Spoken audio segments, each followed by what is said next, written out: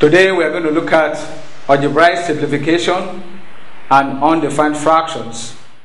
Algebraic simplification. Question number 1.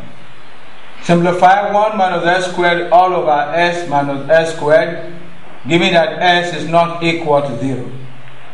You will recall that if s is equal to 0, we will say that this expression is undefined. This was why I told you that algebraic simplification and undefined fractions are related. Now let's look at the solution to this one specifically. Our solution. We will write our 1 minus s squared all over s minus s squared. We have done factorization previously, so this calls for factorization. To factorize the numerator, it is equal to 1 squared minus s squared all over s minus s squared. I've written this for you to know that 1 squared and 1, they are the same, and for us to see the difference of 2 squares in this expression, so that will give us 1 minus s, and then we have 1 plus s, and everything here will be all over s that is common. We have 1 again minus s. You cannot see that 1 minus s and then 1 minus s in the numerator we cancel. So this eventually will leave you with 1 plus s all over s. Sometimes also s plus 1 all over s, because they are commutative. So this gives you the solution to that problem. You have simplified the given expression and the answer is equal to this. Question number 2. Simplify s minus 7 all over s squared minus 9 times s squared minus 3s all over s squared minus 49. Here our solution, we take the numerator of the first term, which is s minus 7. There's nothing you can do to that. That is the lowest term of that. Then over here we have s squared, and 9 will be written as 3 squared. It's a perfect square. Multiplying this by, we can factorize the numerator there. S is common. Now leaving us with s minus 3. We close that bracket. All over s squared. 49 again is a perfect square. So 7 squared. From there, we move on to s minus 7. Then you can apply the difference of 2 squares to give you s minus 3. And then you have s plus 3. Beautiful. Next is, leave your s, because this is the lowest term of that. You have factorized that. Now we have s minus 7 here, and then we have s plus 7. Well done. Now, what do we do next? You will now notice that s minus 3 and s minus 3 we go, and so we are left with our s minus 7 and s minus 7 here will also go. At the numerator, you have only s remaining. At the denominator, you have s plus 3, and then of course that will be multiplying s plus 7. And this is the factorization, simplification, of the given expression. Let's take a look at question number 3. If 1 over p is equal to a squared plus 2ab plus b squared all over a minus b, and 1 over q is equal to a plus b all over a squared minus 2ab plus b squared, find p all over q. Solution. We take the first case where you have 1 all over p actually is equal to, factorizing the numerator, we have a plus b all squared, and everything here all over a minus b. Recall that this means we can write a plus b and then a plus b, and this is all over a minus b. Nothing cancels, but therefore we have our p will be equal to the inverse of that expression, which is a plus b and then a plus b. So that is the first case. Then we take for q, where you have 1 over q is equal to your a plus b. Everything here will be divided by a minus b all squared. Alright. Now, this of course is the same thing as saying a plus b all over a minus b times a minus b. And of course, our q will be equal to, inverting that expression, we now have a minus b into a minus b, and everything here will be divided by a plus b. Now, we have p all over q, therefore, becomes our a minus b all over a plus b, and then a plus b becomes times the inverse of q becomes a plus b all over a minus b, and then a minus b. You will now observe very carefully that this will cancel this, and then this will also cancel this. So you are left with 1 in the numerator all over a plus b times a minus b. Therefore, our p all over q simplifies to 1 all over a plus b, and then multiplying a minus b. And from our earlier discussion, this becomes a squared minus b squared. But preferably, that is a better solution because you have simplified it to the lowest term. Example number 4. Simplify a squared minus 9 into a squared minus a minus 2 all over 4 minus a squared into a squared plus 4a plus 3. Solution. I want you to know that one of the best way of solving this problem is to have a good knowledge of your factorization method or principles. Everything we're doing here is about factorization. The first term there, a squared minus 9, can be written as a squared minus 3 squared. And then, of course, we can also factorize the second term to mean a minus 1, and then a plus 1 and a minus 2. Then, of course, you will now write this as 2 squared minus a squared, and then this will also factorize. This one is factorized to become a plus 1 and a plus 3. Your power of factorization is necessary for solving problems involving algebraic simplification. Now, here we go. We can take the a squared minus 3 squared, we factorize that, the difference of 2 squared, which becomes a minus 3, and then a plus 3. That is it. And then, of course, continue with that. You have a plus 1, and then a minus 2. You have completed the numerator. Then go to the denominator. This becomes 2 minus a into 2 plus a. And of course, a plus 1 into a plus 3.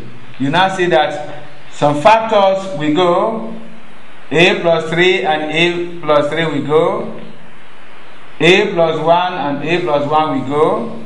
And then, of course, you realize now that we have a minus 3 at the numerator and a minus 2 divided by, I can write 2 minus a as minus into a minus 2. This is the same thing as it. So we now multiply that again by your 2 plus a is written as a plus 2. They are commutative. Now, in other words, we now have a minus 2 cancelling a minus 2. At the numerator, you will now have a minus 3 all over minus a plus 2. And this can also be given to us in terms of we don't allow negative values or negative sign at the denominator.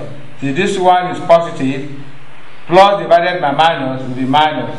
So you can have this as a minus 3 all over a plus 2. Again, we can go further to say that this becomes minus a plus 3 all over a plus 2. We can still have another shade of it by writing 3 before minus a. So we can even write this one as 3 minus a all over a plus 2, as the case may be. So there are variations of bringing out the answer. And that is why in most exams, you should be technical enough to have the variations of your solution, because an examiner can decide to give any of them as the options in the provided options. Let's take a look at question number 5, which is an example 5. But to simplify 4a squared minus 49b squared all over 2a squared plus 5ab minus 7b squared. Alright. Now, each question here has a special way of solving it, and that is why I am bringing some specific examples that will tutor you on how to deal with algebraic simplifications of various types. Now, if you look at this one here, take the numerator. It's always better to take this step by step, hop, step, and jump. That's what I used to say to my students. So we take the numerator and you can do what? Factorize it. Of course, you notice that this becomes 2a and all squared, and then this becomes 7b and all squared. Beautiful. You are now having a difference of 2 squared, which you simply will write as 2a minus 7b, and then you have 2a plus 7b. Well done. That's it. Now, what is the next stage? We take our denominator, 2a squared plus 5ab minus 7b squared. Let me use this to also explain to us how to actually carry out quadratic factorization, quadratic functions factorization.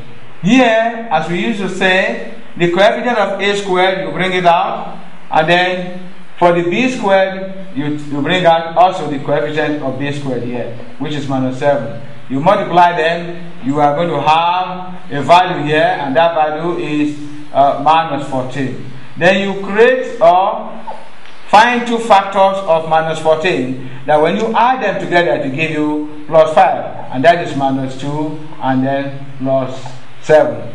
And actually this will give you your plus 5. This is equal to plus 5. So you will replace the plus 5 in the expression by minus 2 and plus 7. Though I will write 2a squared, instead of plus 5, I will write minus 2ab and then plus 7ab. I'll bring in your minus 7b squared. Now you can now pair this and you pair this. If you pair this one, what is common there is 2a, and you have a minus b. Good. Then the next one, you pair this, 7b is common, and you are left with a and then minus b. That's now what you have. Good. And looking at these two terms, a minus b is common, so you have your a minus b, you take it out, and then open the bracket again. You take the coefficient of a minus b, which is 2a, and the coefficient of a minus b, which is plus 7b. At this junction, you will have also factorized the denominator. Now we are going to couple them together. So, coupling them together, we have our numerator is 2a minus 7b, and then you also remember we have 2a plus 7b. Now this will be divided by the denominator, which we have also factorized to be a minus b, and then you also have your 2a and then plus 7b. That's beautiful. Now you realize that this and this will go. What are you left with? You are left with 2a minus 7b, everything here all over a minus b. And that is the simplification of the given algebraic function. Example question number 6. We have here simplify .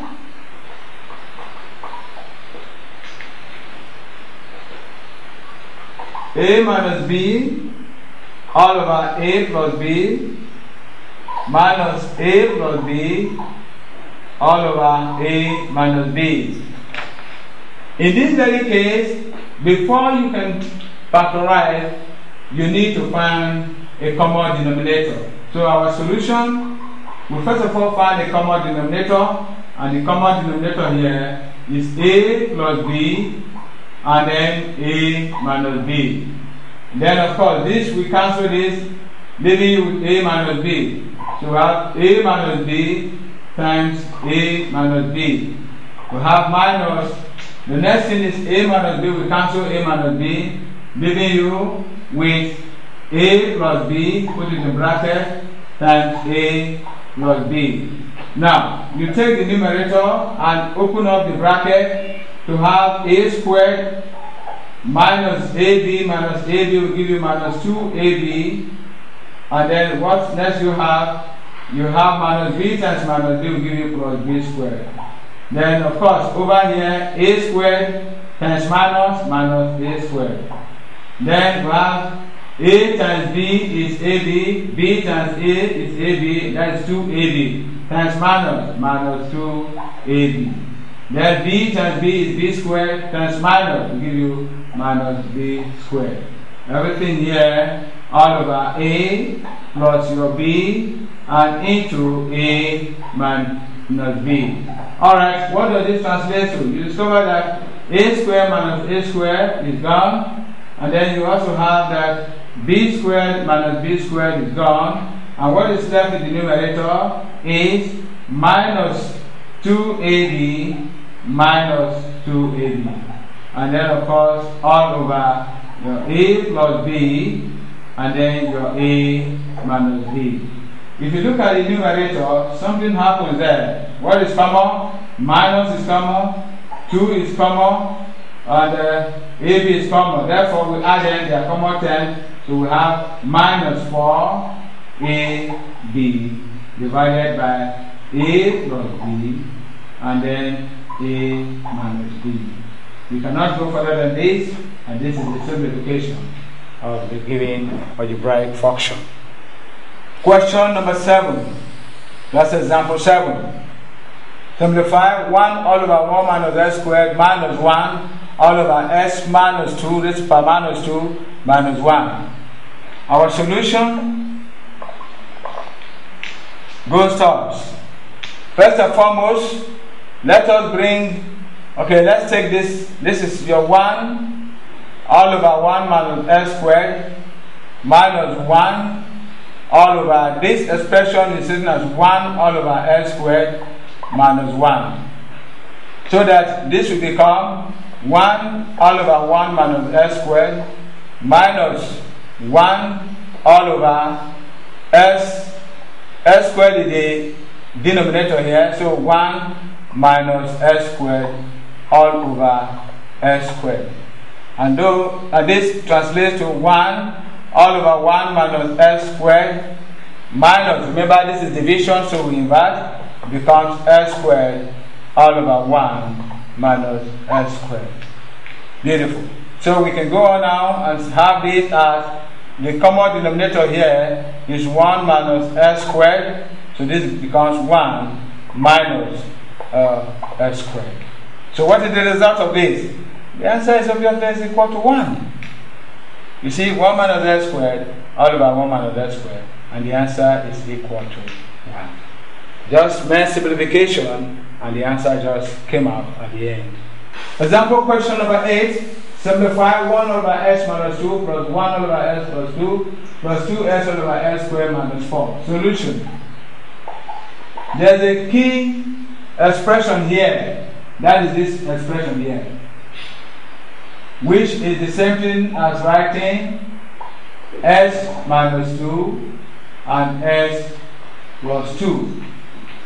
In other words, the LCD of this factor, of this fraction, will be s plus 2 and then s minus 2. So, in other words, when we now use this as our denominator, so we have our s plus 2 and we have our s minus 2. S minus 2, we cancel s minus 2, leaving off with s plus 2 times 1 is s plus 2. Plus s plus 2, we cancel s plus 2, leaving off with s minus 2 times 1 is s minus 2.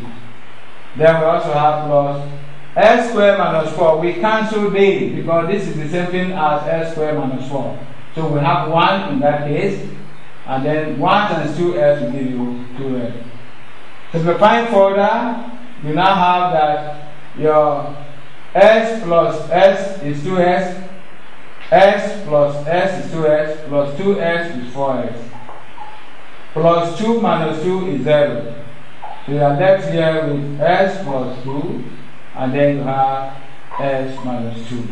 This is the simplification of that expression or fraction. Example number 9. Simplify 1 all over s squared plus 5s plus 6 plus 1 all over s squared plus 3s plus 2. Our solution. Observe that the denominator of each of the fraction is a quadratic expression which is factorizable. And so that's first thing we have to do is to factorize each of these expressions. Then we will be able to bring out the least common denominator. So here we go. We have our s squared plus 5s plus 6 is actually s plus 2 and s plus 3. That is it. Then we also take our s squared plus 3s plus 2, and then again that becomes our s plus 1, and then we have s plus 2. Beautiful. Looking at these the factors in both cases, we have that our SCD, which is the least common denominator, will therefore be equal to s plus 1 multiplying s plus 2 and then multiplying s plus 3, taking each of the factors. Now, we can therefore now find the values by saying that our s squared plus 5s plus 6 will divide into these factors, and what you have left will be s plus 2, because the factors of s squared plus 5s plus 6 are s plus 2 and s plus 3. Those ones we cancel out here, leaving you with s plus 1. So we now have, this will be equal to s plus 1, and then plus the next one. Remember that our SCD, let me write it here, is s plus 1, and it is s plus 2, and it is s plus 3. That is the SCD. You must not forget that. So after the first one, the second one plus this again, we cancel your s plus 1 and s plus 2, leaving you with s plus 3. Good. Now let's simplify. This is the beauty of it all. S plus s is 2s. And then 1 plus 3 is 4. Beautiful. All over your s plus 1, and then your s plus 2, and then your s plus 3. That is easy now. What do we do next? Look at the numerator. If you like, you can factorize that. But I think we should. So we now have 2 into s plus 2. Oh, and then what happens? All over s plus 1, and then s plus 2, and then s plus 3. How? So if a student has stopped here, he would have missed the final point, because s plus 2 and s plus 2 we cancel. And then the final result will now be equal to your 2 in the numerator all over your s plus 1 multiplying your s plus 3. What a beautiful solution. And that is how you should simplify this kind of given fraction. Let's take a look at question number 10. That's example 10. Given that s squared plus y squared plus z squared is equal to 194, calculate z if s equal to 7 and the square root of y is equal to 3. Take note, the square root of y equal to 3. What is our solution going to be? Our solution here, you substitute the given values. So substitution, if s is equal to 7, so we have 7 squared, And if y is equal to the square root of y, we are told in this case, is equal to 3. So now let's see. If the square root of y is equal to 3, therefore y will be equal to what? Y will be equal to 3 raised to power 2, which is 9. I think we should take it like this again. Let's take it this way. Just pay attention. Now what we do here is that first of all, we are told that the square root of y is equal to 3. Therefore, our y will be squaring both sides, 3 squared, and this is equal to 9. That is the best way to approach it. So now that we know the value of y, we can take our s is 7 squared, our y is 9, so we have 9 squared, and then plus z squared, everything is equal to 194. And so, this is your 49 plus your 81 plus your z squared is equal to 194. Adding them together, we have 0, and then we have 130 plus z squared is equal to 194. Therefore, our z squared is equal to 194 minus 130. And that will give you your 4 there, and this is 64. So if your z squared is equal to 64, what therefore is the value of z? Z will be equal to, of course, the square root of 64, and this is equal to plus or minus 8. Plus or minus 8. So if we're giving that this is equal to that, our z can be equal to plus 8 or minus 8. So therefore, z is equal to minus 8, or z is equal to plus 8. As the case may be. Now, we have just looked at our algebraic simplifications, and I said that there is a relationship between algebraic simplification and undefined functions. A function is said to be undefined, or let's put it, a fraction is undefined. A fraction is undefined if the denominator is equal to 0. The reason for this is because a division by a 0 is undefined. So division by 0 is undefined. Now, let's take, for example, giving f of s equal to 2s minus 4 all over s squared minus 2s minus 3, comma, for what values of s is the function undefined.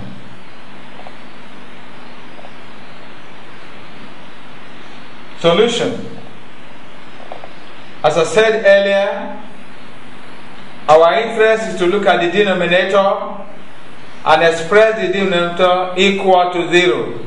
Then find the values of s that will make the denominator to be equal to 0. In other words, we simply write s squared minus 2s minus 3, and this is factorized to become s, and then we have this, and then of course this is plus, because plus 1 times minus 3 will give you minus 3, plus 1 plus minus 3 will give you minus 2. So for this reason, we will equate this to 0, equate this to 0. So solving this, s plus 1 equal to 0, or your s minus 3 is equal to 0, quadratic equation. In this regard, our s here is minus 1, or our s is equal to 3. So if you substitute any of these values, s equal to minus 1 or s equal to 3, in the denominator, the denominator will be 0, and division by 0 is undefined. So therefore, the answer s is equal to minus 1 or s is equal to 3. For these two values, the fraction is, or the function is undefined. Example number 2, determine the values of p for which 1 all over p minus 3 minus 2p minus 3 all over 2p plus 3 into p minus 3 is not defined. As usual, the solution, any value in the denominator, if any of the value is undefined, the entire fraction is undefined. In other words, our p minus 3 is equal to 0, or our 2p plus 3 and then times our p minus 3 is equal to 0. In this regard here, our p here is equal to 3, or in this case here, our 2p plus 3 is equal to 0, or our p minus 3 is equal to 0. And then if we solve this, we have our p to be equal to minus 3 all over 2, or our p here is equal to 3. Now if you observe this, therefore, the value of p that will make the expression to be undefined is p is equal to minus 3 all over 2, or p is equal to 3. So these two values make the expression to be undefined. Example number 3. For what values of y is the fraction y squared minus 3y plus 2 all over 3y minus 12 equals to 0? Our solution, we write y squared minus 3y plus 2 all over 3y minus 12 equal to 0. We have equated it. Then we do multiply both sides by 3y minus 2, or what you always say, cross and multiply. We will have y squared minus 3y plus 2 equal to 0, because a multiplication by 0 gives a 0 result. Now we will factorize the left hand side here, which gives you y minus 1, and then this is y also minus 2 is equal to 0. That is the factorization. Therefore, your y minus 1 is equal to 0, and then your y minus 2 is also equal to 0. Now, in other words, our y will be equal to 1, or our y will be equal to 2. These are the two values of y that make that expression or the fraction to be equal to 0.